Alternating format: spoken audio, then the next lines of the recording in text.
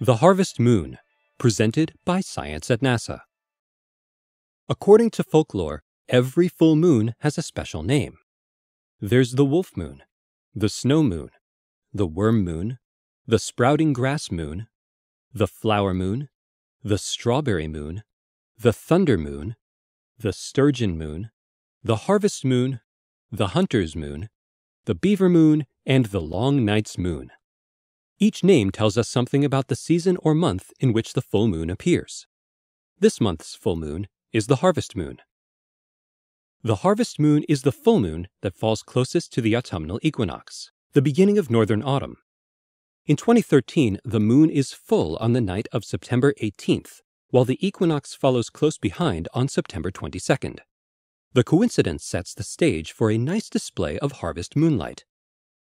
In the days before light bulbs, farmers relied on moonlight to help them harvest their crops.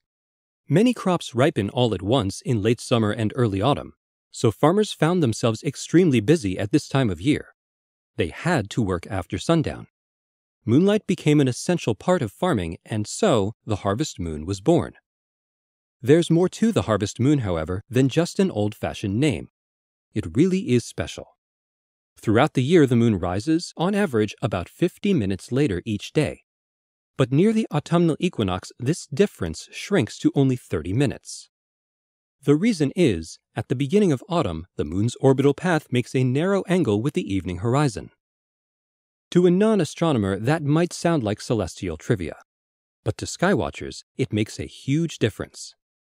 For several nights in a row around the time of the harvest moon, the moon rises at about the same time, sunset. And you know what happens when the moon rises at sunset. Low-hanging moons are reddened by clouds and dust.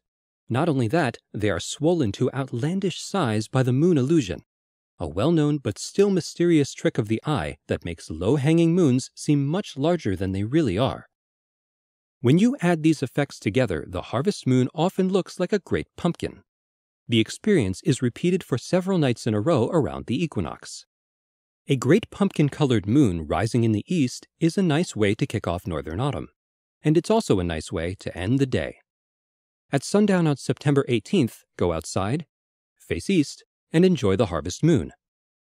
For more news about events in the night sky, visit science.nasa.gov.